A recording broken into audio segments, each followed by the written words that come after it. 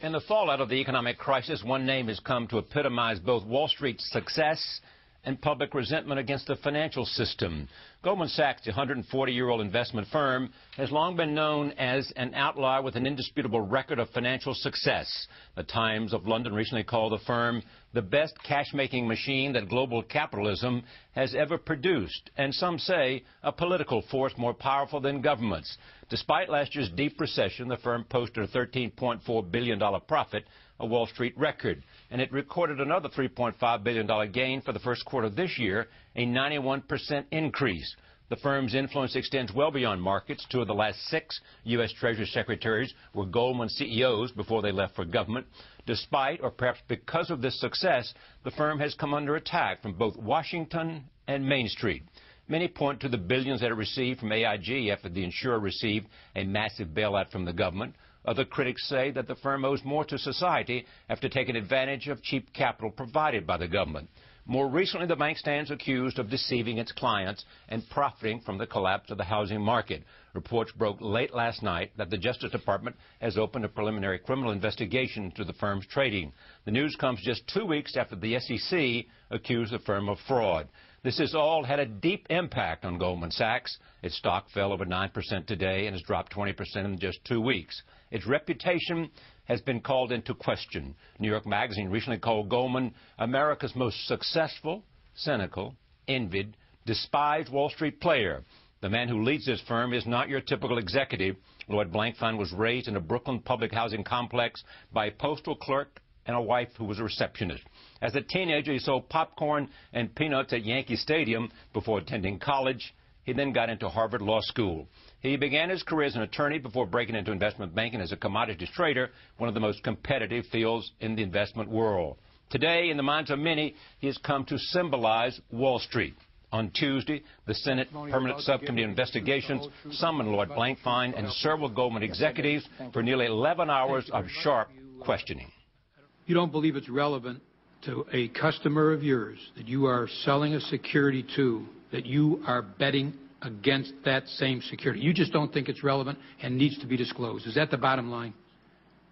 Yes, and the people who are selling it in our firm wouldn't even know what the firm's position is. And oh, yes, they did. Oh, yes, they Senator, did. we have 35,000 people and thousands of traders making markets throughout our firm. They might have an idea, but they might not have an idea. Now and the next day it might be different. Yeah. And what do you think, by the way, they have an idea, more than an idea in these cases, but putting that aside, what do you think about selling securities which your own people think are crap? Does that bother you? I think they would, again, as a hypothetical. No, this is real. Well, then I don't. We heard it today. Well, we heard it today. This is a deal. This is crap. Joining me now is Lloyd Blankfein, Chairman and CEO of Goldman Sachs. I am pleased to have him on this program. Welcome. Thank you, Charles. Why do you think the public is so outraged? With respect to? With respect to your firm, with respect to Wall Street, with respect to the financial sector, with respect to government bailouts?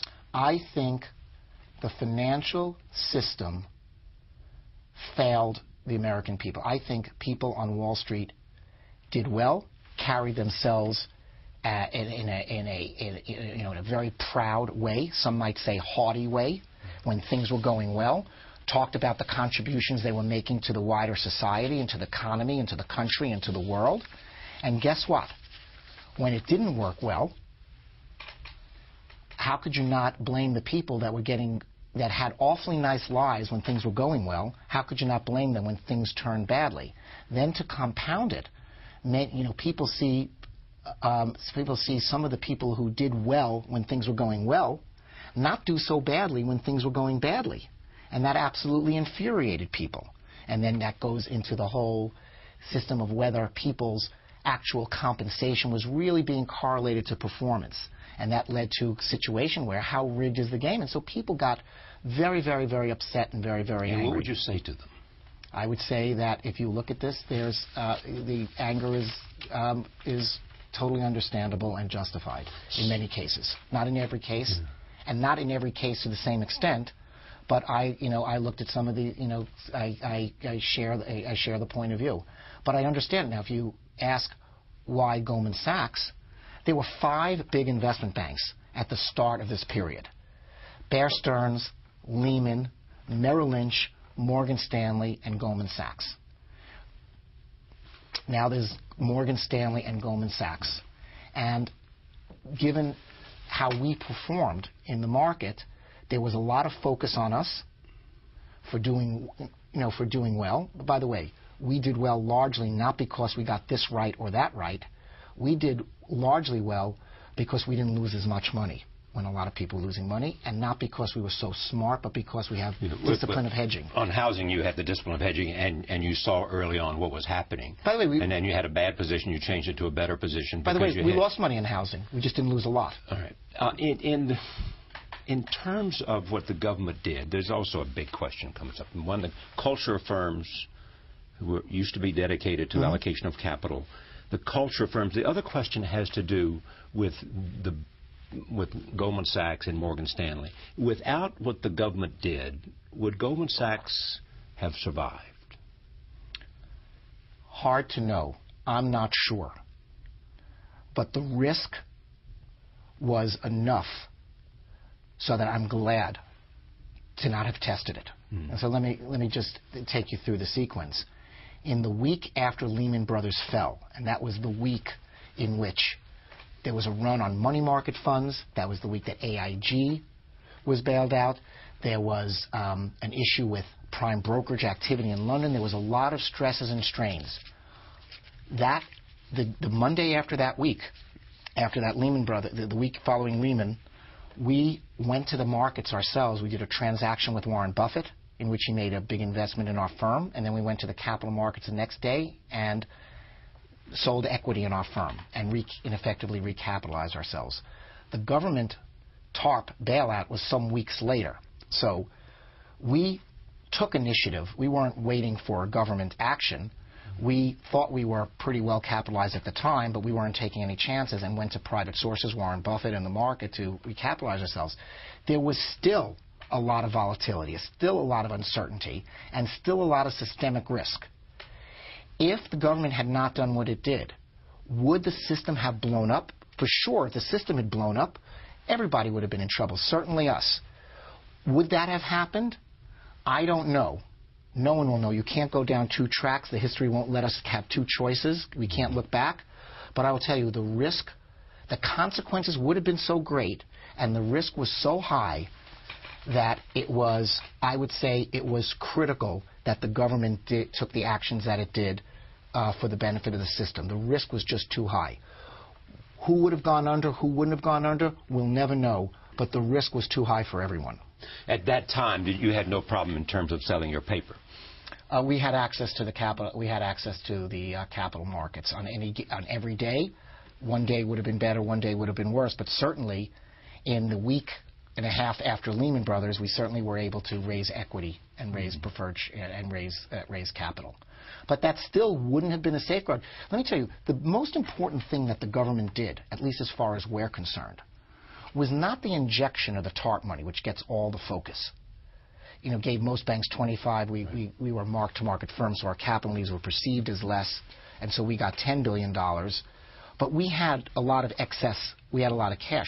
That wasn't the most important thing for us. What was the most important thing was the general embrace of the government, of the financial system, including the 9 banks, that basically calmed the market down.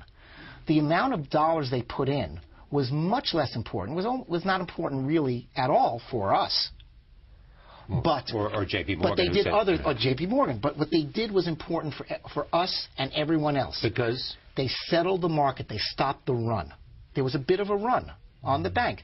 Credit froze. People weren't lending. People were insecure what other institutions were worth.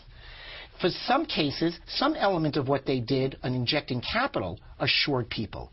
But they also made credit available through the FDIC, if you wanted to take it. They also did some activities that stabilized money market funds, and they, in general, embraced the financial system. That was critical. By saying that, I'm not diminishing the consequence of the TARP. I'm just saying that other things they did at the same time were very, very consequential and consequential to the point of criticality, I think.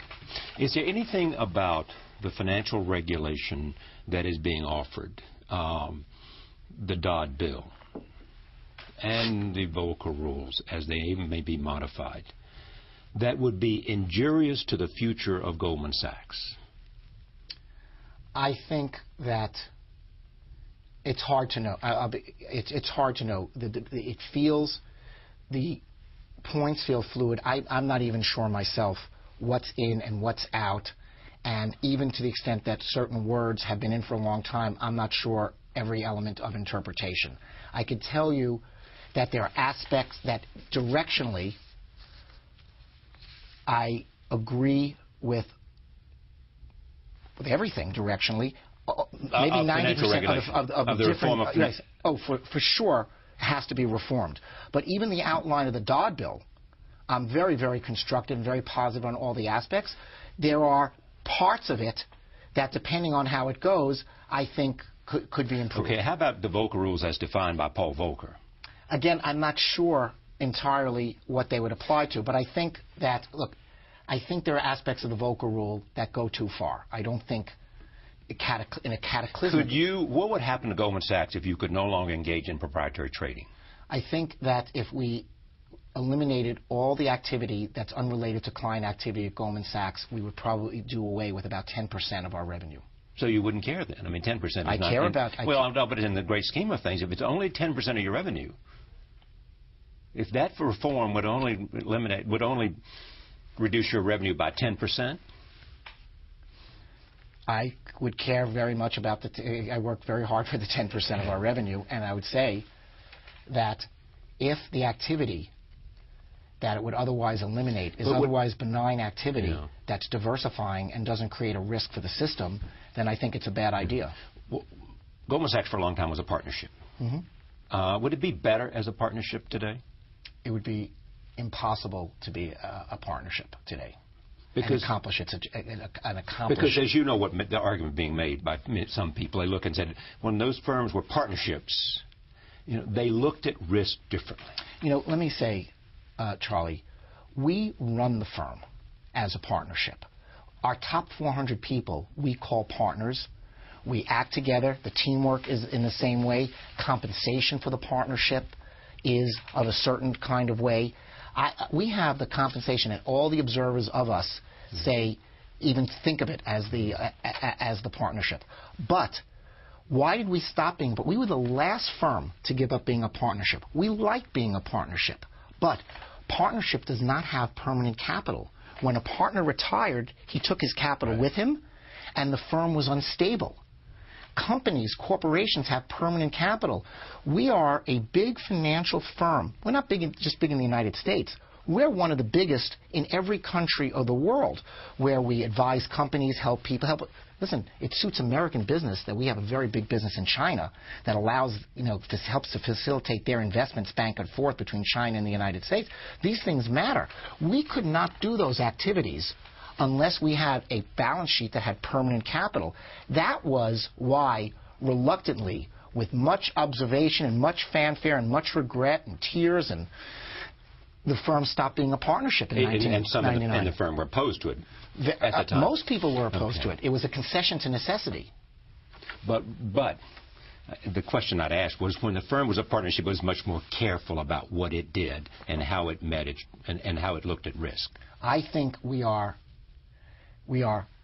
totally careful about how we look at risk. I think we are, frankly, our reputation is as effective risk managers. I think the whole dialogue about the question you asked me about betting and clients is a function of a failure to appreciate how we manage our risk. In other words, if we accumulate risk in one way, we're going to work very hard to distribute that risk. But then you're saying, is those kinds of transactions, while they may not be about allocating capital, and they may not have some societal benefit. No, they have. These are all transactions. How did we get those positions in the first place? Through client positions. Even within the home, where did all those positions that all those firms had that lost all that money, and the firm positions that we had, those were holding on to securities of mortgages. Those had huge society. How do commercial banks lend money? How do community banks lend money to to their people? Remember Bailey Savings and Loan from It's a Wonderful Life? Yes. They lent out the money, and once they lent out all the money, where was the money? Remember Jimmy Stewart? It's in your home, your home, your home. Well, in modern finance, they don't just lend out the money once.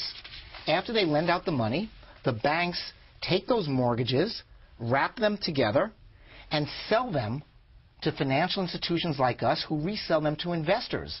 The money then goes back to the banks, cash, and they lend it out and put it into new homes again, and that cycle gets repeated. Those securities are supposed to be distributed. Many people just accumulated them, and the accumulation of those securities created a lot of the excessive risk that almost tore down the system.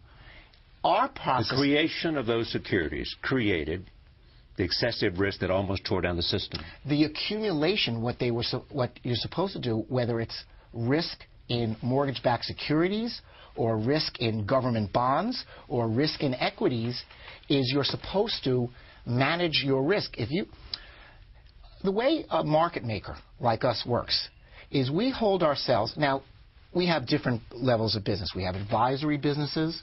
We have asset managed businesses. We're a fiduciary. We have a market-making business where we hold ourselves out to facilitate transactions that other people want to do.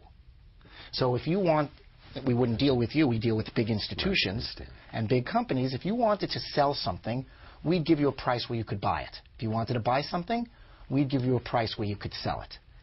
Now, the way the world works, it's not like you come in to buy, somebody comes in to sell, and we match you off. Firms like us are always getting risk in one way. So, for example, if the equity market was going down, you'd be selling equities to us. Everybody in the world would be selling equities to us. We'd be accumulating equities unless we could find a place to sell it. So at some point, before we could buy any more from you, we better find somebody else who want to buy it.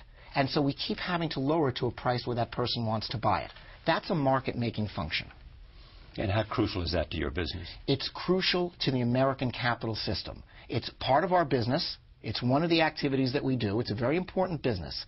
But if people couldn't get into and out of their securities, they would never buy them in the first place.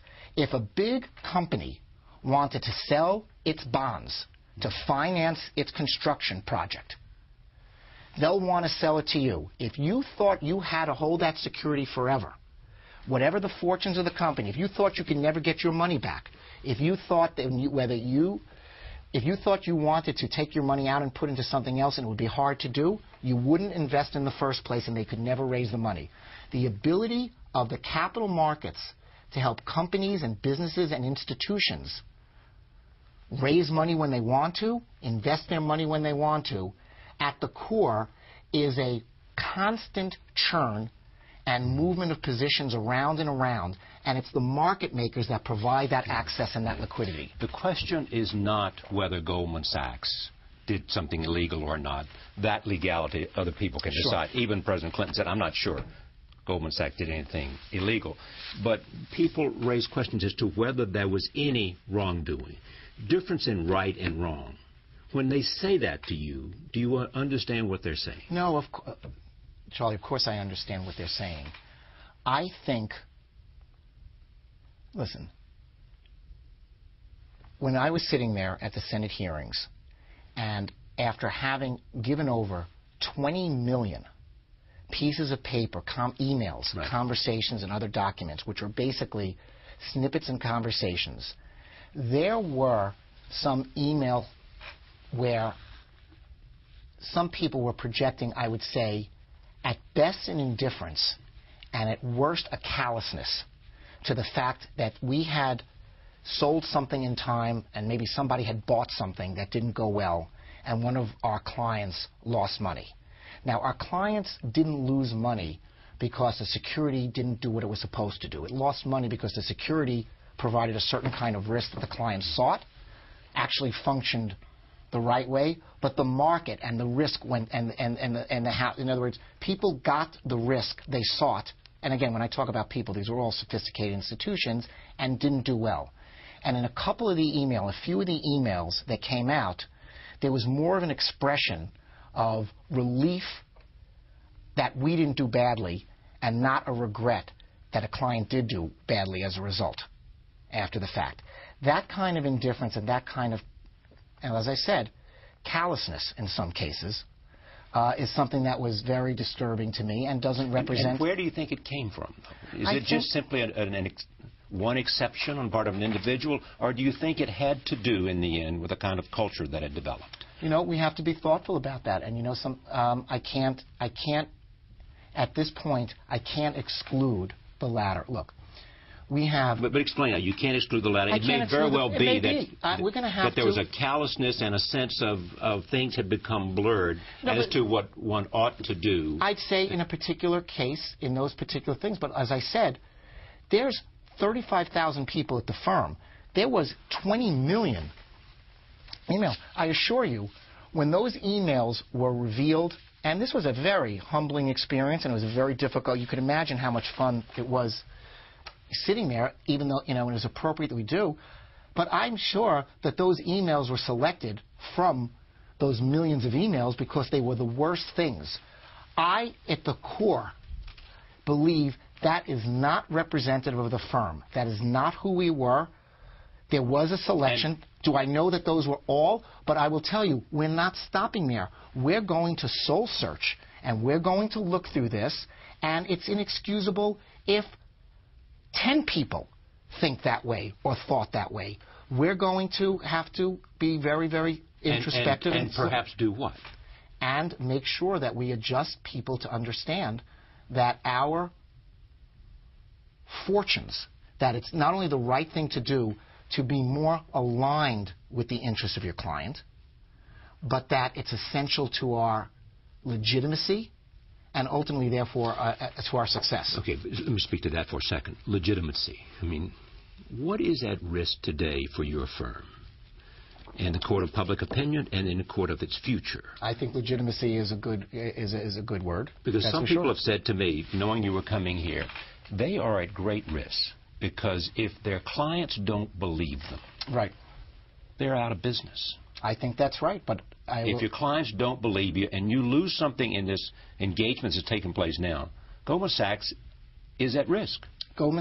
Yes, we're not in a good place. That's for sure. Yes. But there is now discussion about a criminal suit. I've read the newspaper reports. But that's not, you know, listen, there are a lot of, I'm telling you, it is, we hate it. I said in my opening statement in the Senate, it was the worst day when I received that civil suit.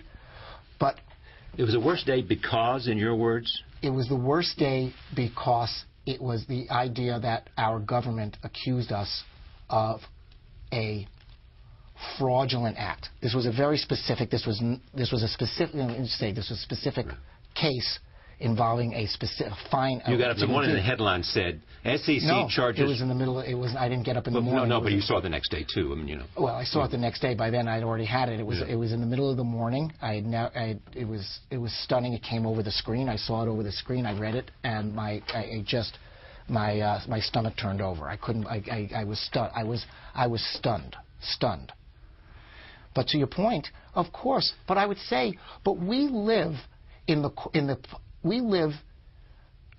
rely on the opinions of our clients and have for 140 years. This didn't start yesterday. It didn't start last week with the lawsuit from the SEC. We are judged every day.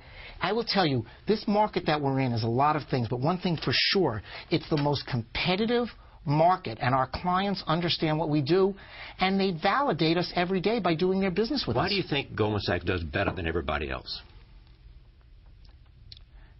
You're the question. Why do you think Goldman Sachs does better than everybody else? I'll tell you what I assume. Yeah. I assume you hire the best people. Because we recruit and hire the best people, and more importantly, because we retain them. And the reason why we retain them and the reason why we get the best people is, and I believe this, so you got to let me say, you got to let me say this, because we get people who are really interested in doing something that they think is good for the public, for the world they're in. If you look at, you mentioned earlier my predecessors who became secretaries of treasury. I could take you back and give you 100 names. The people, we get a kind of person at Goldman Sachs who really wants to be an influential person, who wants to do something that's important, who feels that the job... wants to make a lot of money and then go out and do good. You know, something, the people that we have would like to do well for themselves also. But most of them, at the height of their careers, go into public service. I mean, their record is not just in the U.S., but all around the world, not just at the top of the firm, but in the middle of the firm. So you're saying the secret of Goldman Sachs is that they hire the right people? And we hire, hire the right people. Okay. And retain the right people. Okay. And at certain times, lose the right people and make room for other right people to come in. If you thought your resignation as CEO would make a difference in terms of the future of the firm, is that something you would do? Of course. Well, first of all, it wouldn't even be a choice I'd have. I serve at the pleasure of a board of directors. Right. But they thought it was... No, that's different. Of course, they could fire you. But I'm saying if you thought it, if you decided, would you do it? Is that what you would do? If you decided that you being there, notwithstanding whether you had done anything and hadn't given great leadership, but if you thought that it was injurious for the firm for you to stay as CEO, you would leave? Yes, I serve the interest of the firm. The firm is not there for my benefit. The firm is not there for my benefit. I'm there in service of the firm. And so what's the challenge for Goldman Sachs today to move beyond this? Well, the challenge... I know you got to meet legal actions and you have to respond by... Sure. And by the way, the firm is... Listen, this is a big preoccupation for me and big preoccupation for a lot of members of our management group. But you have no choice. And we have no choice. But 35,000 people of Goldman Sachs are coming into the office every day and helping to manage people's money, advising companies on how to grow, helping to raise capital for them, helping companies in the United States expand overseas.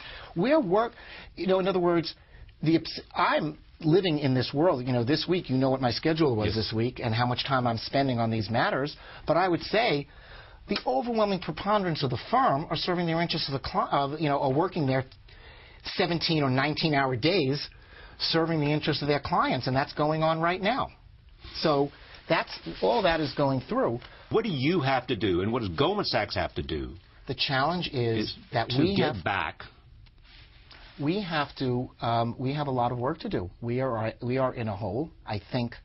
The hole is what? I want you to define the hole for me. I think that there is a lot of resentment and anger over the financial crisis, of which a partial cause was financial institutions, of which and that is a community of which we are a member. And the most prominent. The most prominent. I don't think we did anything uniquely wrong as far as financial institutions are concerned. So, in other words, you're saying whatever we did that might be considered wrong, everybody else was doing it. But we're bigger, and we want to be a leader. And we're prominent, and we are a leader. Listen, yesterday, Wednesday, I didn't particularly want to be a leader when I was sitting in front of the Senate. We are a leader, like it or not, and most of the time we like it, and so obligations come with that. And so we have our share of responsibility, maybe more than our share.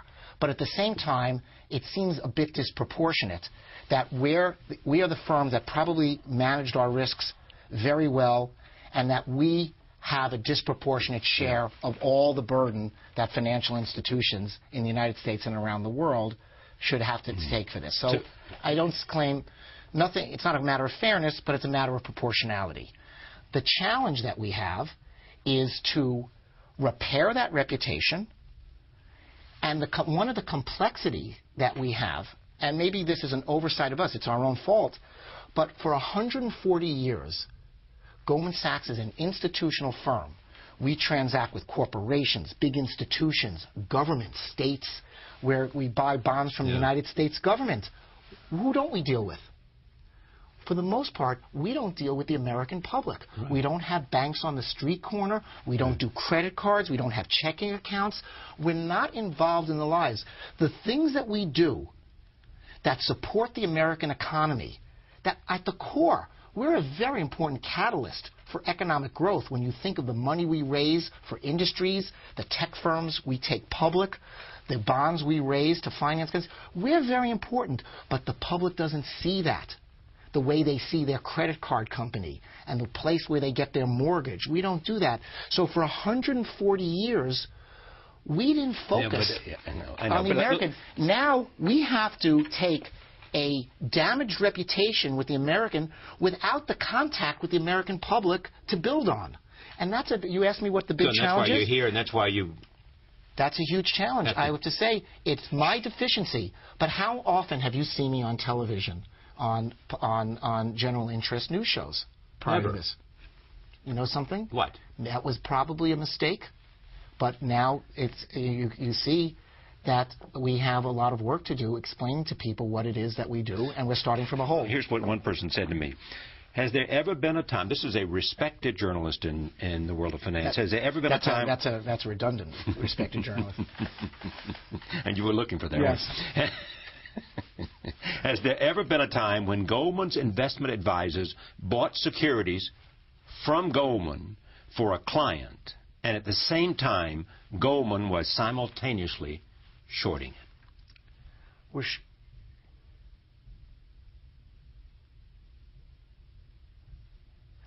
I have to explain. See, this is a problem. As a market maker, we are buying and selling 1,000 times a minute. Probably. That's the detach, and that's why. Okay, but I mean, see, that's the question. But you're saying that's our business, and other people are saying, should that? No, but let me. I mean, your answer always was before here at this table and before the Senate. You know, that's who we are. We are a market maker. So we are buying over here and shorting over here and investing over here. No. Stop. Advising is where people are coming to us for advice. On mergers and acquisitions and raising capital. Right. That is an activity where people are asking us for our opinion, where we have an obligation and a duty and relationship. And I'm not talking about law. I'm talking about people's expectations. That's what we're talking about. When we are explaining our market maker, somebody's saying, what's the price on IBM? What's the price on this? What's the price? Simultaneously, someone's buying, someone's selling 1,000 times. They're not asking us for our opinion. We're not providing. We are simultaneously sell, buy, sell, sell, buy. Think of the New York Stock Exchange. Right. Let's make believe we were the New York Stock Exchange. That's a market. Right. Like a market maker. Ask the question, and instead of Goldman, use the word New York Stock Exchange. Right.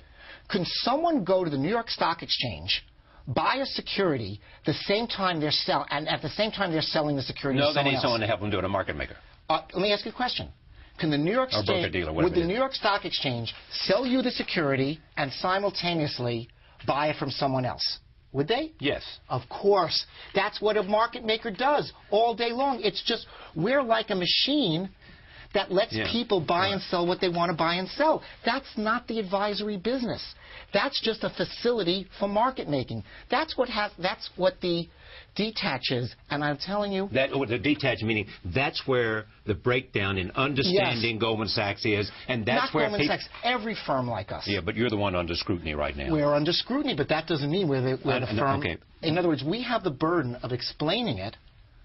But in any way, that's what I'm saying. So if you just used instead of... All right, but let me make the question. Can you imagine circumstances in which that would be wrong? I think it would be... In a sense where you're shorting something that you are advising somebody to do something. Now, advising, again, all right. It's a different thing. Can you imagine... I'm trying to get at this notion why people have a perception... We are not working against every senator up there had some perception that there was wrongdoing. And it wasn't just about the SEC suit either. It was somehow there's something going on. That's one argument. The other argument they were making, other people were making, and I think some friends of yours... Let me ask you, if you went into, again, who is this market? The biggest institutions, mutual funds. Could you imagine a market where somebody came in, the trades that get done are hundreds of millions, if not billions of trades a day. This is just a facility for being the other side of what people wanted to do. Anyway. No, but let me just ask you that. Yes. I mean, since you mentioned that, in terms of putting together securities, you know, and if the people who were buying those, these very sophisticated people you were talking about, if they knew that Goldman or people who helped put the securities together believed they were going to fail, would they have bought them or not? No.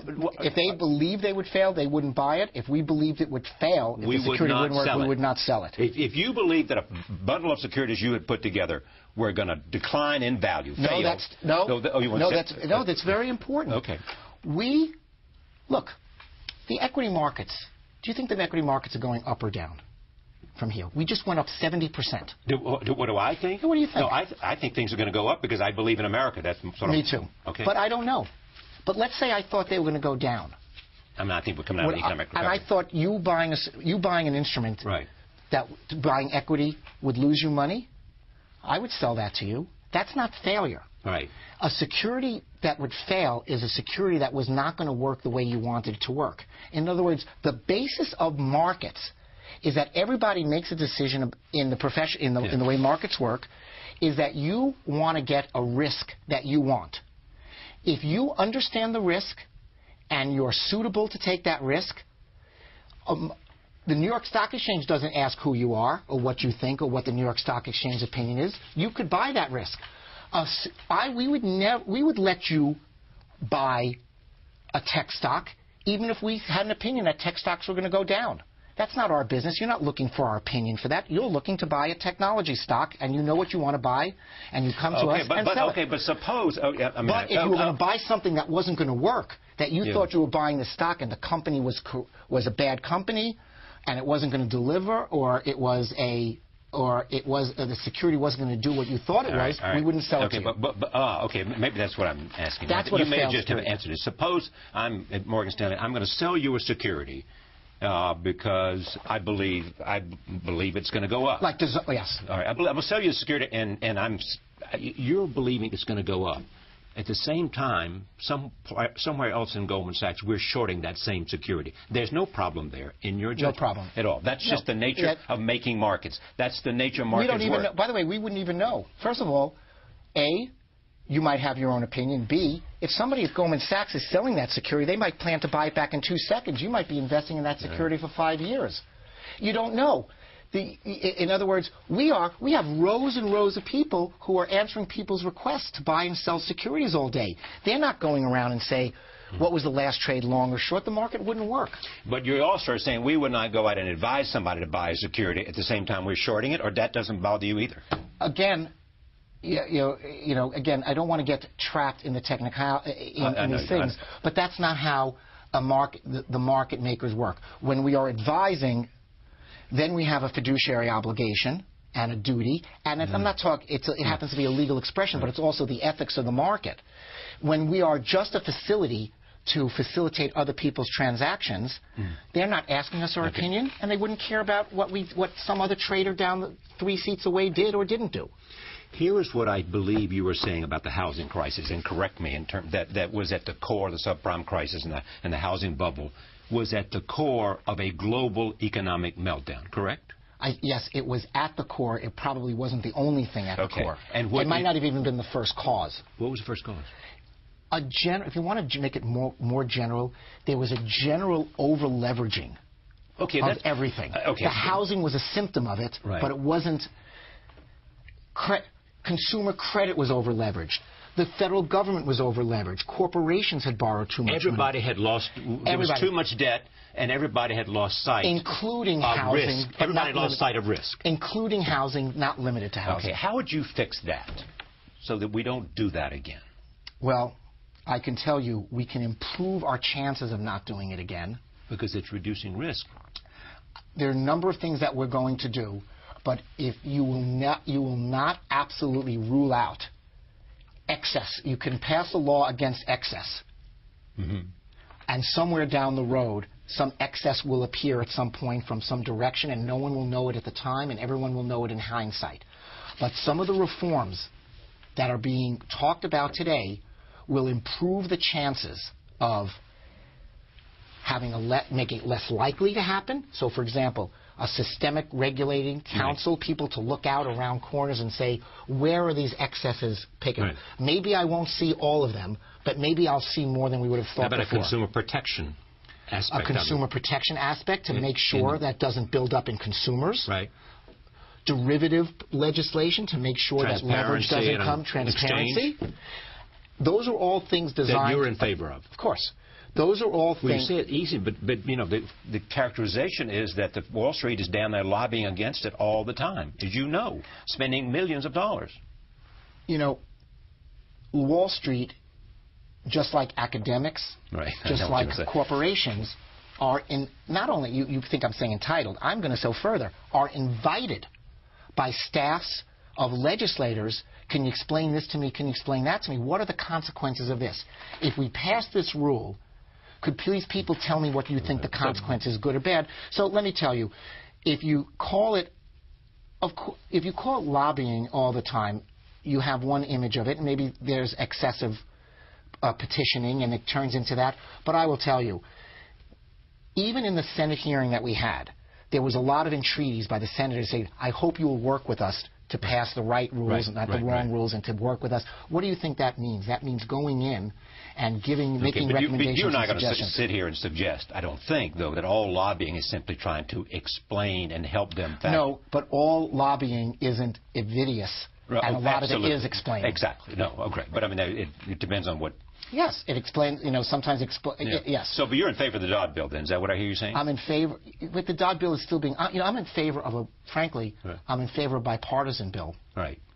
Which will incorporate the bulk of the Dodd bill, but elements of refinement to it. Okay. So I'm in favor of a bipartisan bill. But as we started ticking through it, some of those things in the bill are designed to make a bubble less likely.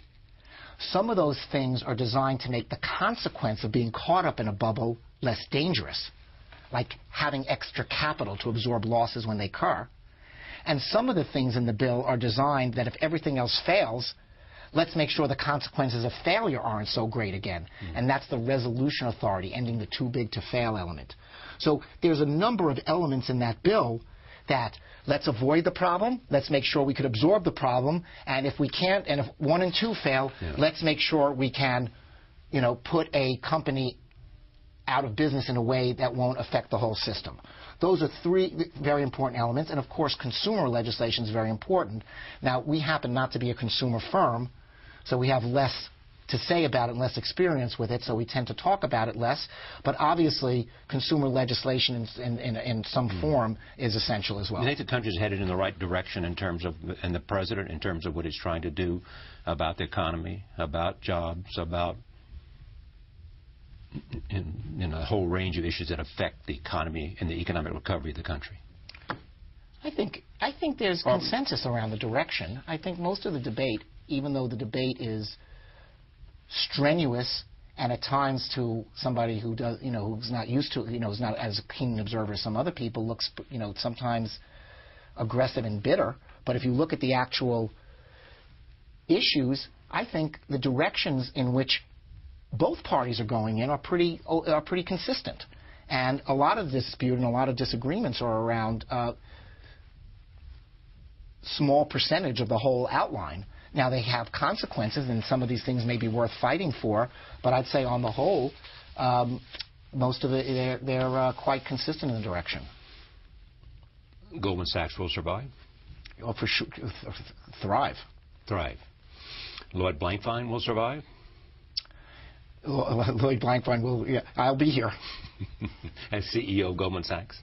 That's my expectation, and that's my duty. And I feel that. And Goldman Sachs, a year from now, will be essentially the same company that it is today, doing the same things. Goldman Sachs, I don't think, has ever been the same company 2 years in a row, ever, in any moment. We are always evolving. Look, in the last 10, 15 years, we went from a private company to a public company, a mostly U.S. company to a global company, a small balance sheet to a big balance sheet, a private partnership to not a private partnership. We're always evolving to meet the needs of the markets and our clients. And we will continue to evolve in order to accomplish that. There is misunderstanding in terms of the functions of Wall Street, in terms of how people have been hurt, yes, in terms of a whole. Are you agreeing with me? Or I'm agreeing, and I want to add something because I don't want to leave you. All the misunderstandings aren't on the other side. We have in other words, I sat there, and it wasn't just trying to parry every thrust. There are things when I say we have to evolve and we have to take into account, we have to read these things, and that the callousness of some of the emails I listened to, which I don't think are representative, but were still there, we have to make adjustments also. And if your summary, if you were done with your summary, then I've done a bad job of telling you that we are listening also, and that we know we have to make changes. There are ways in which I have to do a better job of informing people about markets and what we do and the contribution we make. But it's not one way. Let me tell you, there are a lot of we're getting a lot of communication these days, and we have to be awfully thick not to pick it up. And so we're going to have to go. And not to say that that we have to change. Yes, that's what I'm saying. But I don't understand. I really don't. Even if you mentioned the emails, and clearly if that represents something Goldman Sachs, we want to do something to make sure it's not. But I mean, what is it Goldman Sachs has to do to change? I still don't understand. I think we have to engage more.